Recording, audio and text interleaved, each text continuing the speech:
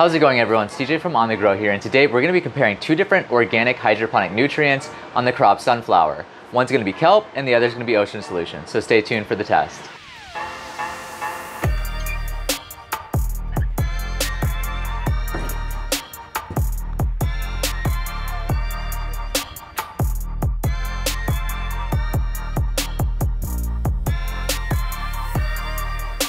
Alright guys, so today we're going to be comparing two different types of organic hydroponic nutrients. If you're not familiar with our channel, we like to compare all kinds of different growing techniques to see how we can affect the growth, appearance, and taste of microgreens using different factors such as lights, temperature, nutrients, growing medium, and so on. In this test, we're specifically focusing on the nutrient aspect. Let's talk about each one of these nutrients in detail. Over here, we have OceanSolution's 2-0-3 blend. OceanSolution's a hydroponic nutrient that we've used in our space for a lot of months now, and we use it pretty religiously. It just absolutely crushes it in its growth compared to other growing mediums, even non-organic options. So OceanSolution is an organic hydroponic nutrient that used to be OMRI listed, but actually we had some of our subscribers find out that it wasn't OMRI listed at all. And in fact, whenever we called the company, they said that they just stopped paying for their OMRI listing, but it hadn't changed anything in their formula. So they were trying to save money and left it on the label, which I thought was kind of dirty. And that's why we're actually beginning to search for other hydroponic nutrient sources. That way people have options for a more reliable and honest source for nutrients. We don't know exactly what's in OceanSolution because they have a proprietary blend, which means they don't have to share what's actually in it. They do claim that it has about 90 plus minerals derived from the sea, and being a 2-0-3, it means they added some kind of form of potassium and nitrogen to this to help with the growth. And onto the organic liquid kelp. So organic liquid kelp is exactly that. Kelp is the stuff that grows in the ocean, that kind of goes like this, and it's just absolutely packed with all kinds of nutrients and minerals, which is why it's popular in dishes to eat as well as nutrient forms. So the actual NPK for this liquid kelp claims to be a 0.30.6. So it is substantially weaker in the NPK than the OceanSolution, but it does have a good amount of trace minerals, and it does have a little bit of the NK in this. When we first got our liquid kelp, we were really excited about it, and then we opened this in our grow space and we poured some into a nutrient reservoir, and oh my goodness, there was such a fart smell in our entire space that was like really quite bad. So it's really great in the fact that I know that there's decaying matter in here, which means that this is very active in all kinds of bacteria and other beneficial growing things for the soil. But what I dislike is that it absolutely reeks of fart. One thing we've noticed in the past is whenever a nutrient has a certain smell or something like that, we notice that actually that will end up in the crop itself. For example, when we tried growing with sea salt and things like that, we noticed a very salty taste in a lot of our crops. Whereas with OceanSolution, you don't really notice that. But in this, I'm really hoping that we don't get a fart taste to our sunflowers, because if we did, I think it would be absolutely great to give this to family and friends and be like, oh my god, these taste so good, what do you think? And let them eat it and it tastes like a fart or something. That would be hilarious. But I'm hoping that's not the case, because this is something that, you know, is very popular to be used in all kinds of growing, so I don't think that's going to be the case, but we'll find out whenever we cross that road. So I'm going to pull both of these off the shelf and we'll get the sunflowers down here, and I'll see you guys in just a second. Before we get into the test details, if you guys wouldn't mind, go ahead and smash that like button because it helps with YouTube's algorithm. If you guys are feeling extra generous, be sure to click that subscribe button, and if you haven't already, the notification bells. That way you guys get notified when we release a new video. Now let's get into the test details for this test. Each one of these trays has been seeded with 125 grams of black oil sunflower per tray. All of the sunflower seeds went through a 1-hour soak process that was not pH balanced.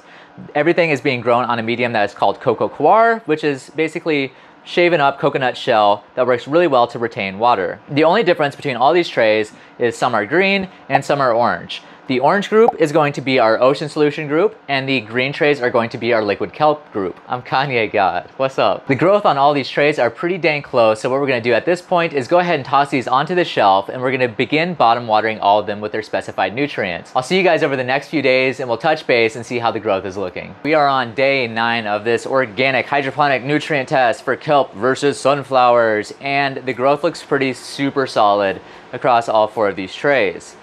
I am very happy with the growth. The cotyledons look really nice on everything. We have a few seed holes remaining along all of these groups, but that is totally okay. We could try and knock those off right before harvest. And worst come worst, we'll just pick a few out before we eat them. So what we're gonna do right now is quickly take a glance at all of these trays and kind of get a first appearance thoughts on what's going on with this. So we'll start over here on our kelp side. Remember, the green trays are our kelp. So as for the appearance on all of these, I really think that the coloration is really nice. We have great cotyledons. We're beginning to see the true leaves, which is why we are harvesting this today. Overall, the appearance on these is really beautiful, and I think the growth looks really solid throughout both of these trays. Kind of feeling these, I can feel that they are both really quite firm, so I feel happy with the growth overall on both of those. On to the two OceanSolution groups. At first glance, I am noticing they seem a little bit more rounded and tall and fluffy than the two kelp groups, and I do feel like the cotyledon size might be slightly larger on some of this OceanSolution group, though I don't know, it's pretty close here. I feel like they are slightly larger, but I guess we'll find out whenever we actually harvest, and we'll hold some of these up side by side. As for the coloration and everything, I think it looks really great. I do feel like it is a shade lighter than the kelp group, but it could be that the kelp group is just slightly lower right now and they're getting less light, so they look slightly darker. Again, I think we'll find out more in the appearance stage once we've actually harvested. So overall, everything looks super awesome on these. It was really easy to water both these groups, and I'm very happy with their growth. What I'm gonna do right now is I'm gonna harvest all of these off camera. We'll set some aside from each group. We'll do a taste test, comparison, and we'll also talk about the appearance and any other factors that might appear during the harvest stage. So I'll see you guys in just a moment once I've sliced all these guys down. As I was harvesting our sunflowers, I noticed that the knife wasn't gliding through the crop as well, so I think that it's getting a little bit dull. So something I've never showed before is how we actually sharpen our knives. So I'm gonna take my knife here, I'm gonna lay it just like this, and I'm gonna take this, which I got from a little restaurant store. It's a knife sharpener, and you just wanna very gently glide it across the top of this. So I'm putting very minimal pressure right here, and that's just re-sharpening that edge, because as you can see, it's got two little sharpening stones right there that kind of V, and that is gonna help sharpen this. So I'm just gonna do a few glides through this. Now that I've sharpened this, what I gotta do now is I'm gonna take it over to our sink, I'm gonna rinse it off, and I'm gonna wipe it off with another rag, because you don't want any of those little metal shavings to end up in your crop. So make sure you clean it after you sharpen it. But this should be good to go now. All right, I finished harvesting all 4 of the trays. Let's talk about each group. So as for the kelp side, we had a harvest weight of 450 grams for one tray and 460 grams for the other. As for the OceanSolution group, we had a harvest weight of 571 grams for one group and 543 grams for the other. That means we had a difference of about 80 to 120 grams in favor of the OceanSolution group. Personally, I'm kind of ready for another organic option to win in harvest weight, and believe me, we're gonna get there. We're gonna figure out something that beats OceanSolution. It's just gonna take a little bit of time, I guess. So let's talk about the appearance for each one of these. So I'm not gonna tell you which group is which, and let's just kind of take a peek here. So as you can see, both groups are very similar in their appearance. The stem coloration, the cotyledon size, true leaf appearance, and everything about them is honestly quite similar. I did notice a little bit of curling on the stems on this side, but I guess you do kind of see that on both sides really. So let's kind of identify these. This side right here is our kelp groups, and this side is our OceanSolution groups. I really don't think there's too much difference there in appearance, so I don't think that's gonna play a big factor here. I think that they both just kind of equal each other out. Now let's talk about flavor for each one. I'm gonna get a little pinch for me, a little pinch for Mandy here. Boop. Good catch. All right, let's eat this. Very crunchy, very juicy. Kind of the juice hit my throat real fast. I'm noticing there's not a lot of astringent or bitter flavor. It's lacking a little bit on the nutty flavor, but the great thing is I'm not tasting fart, which is what kelp smells like. And sometimes with crops, whenever you use nutrients, it will taste like it smells, and I'm not tasting fart, which is really good. So overall, I think the taste is great, and had I told somebody if I just fed them this, they wouldn't be able to tell me that this was grown with kelp. I think it just tastes great like sunflowers. So now let's try our OceanSolution group. Give a little bit to Mandy. Same thing, a little bit for myself. I'm gonna eat a little bit less this time. Or maybe I'm not, I don't know. I like to live dangerously.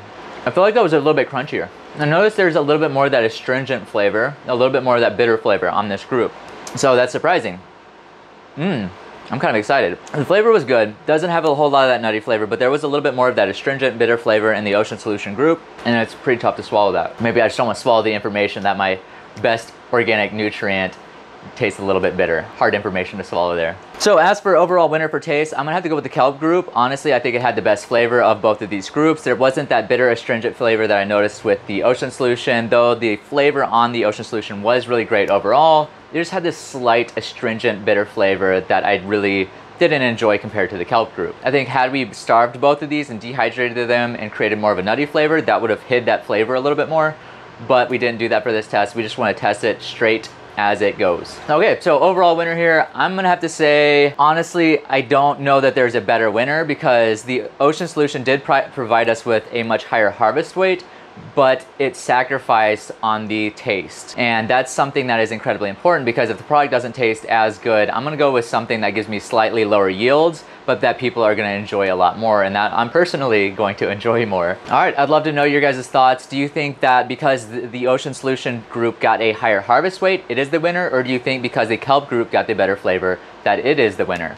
I'd love to hear what you guys have to say about that. In the meantime, what I'm gonna be trying to figure out how to do is take this kelp and maybe add some things to it, maybe a little bit more nitrogen, a little bit more potassium, and see if we can get it to have that explosive growth that we noticed out of OceanSolution. That was the biggest drawback here, is that the NPK for the kelp group was like 0.6, 0.4, and 0.3, whereas for the OceanSolution it was 203. So it was a much stronger formulation for the nitrogen and the potassium. So I think that by adding just a little bit more of those into the kelp, perhaps we can get that explosive growth, and I'm really excited to see if we can figure that one out. Well, that's it for this video. If you guys haven't already, please be sure to smash that like button. Check out our Instagram and Facebook. Our website is www.onthegrow.net.